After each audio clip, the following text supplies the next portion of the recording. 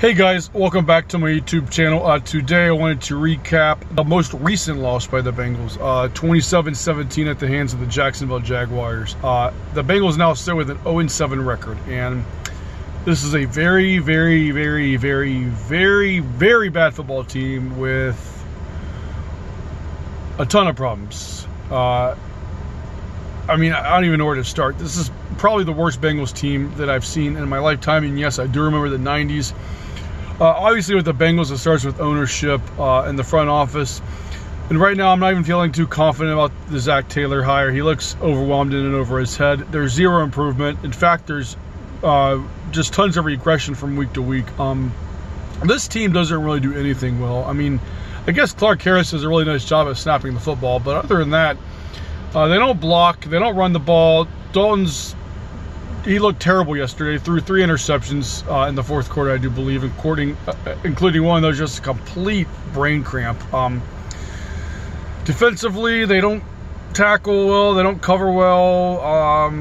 This is a really, really bad operation right now, and there's no light at the end of the tunnel.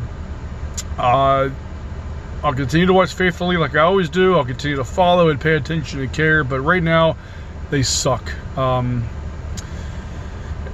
I don't even know how Jacksonville just didn't blow them out yesterday. And I guess if I was a Jacksonville fan, I'd be feeling kind of not so great about that win, because right now the Bengals are just, this is a dire situation. And like I said, I don't see the light at the end of the tunnel right now.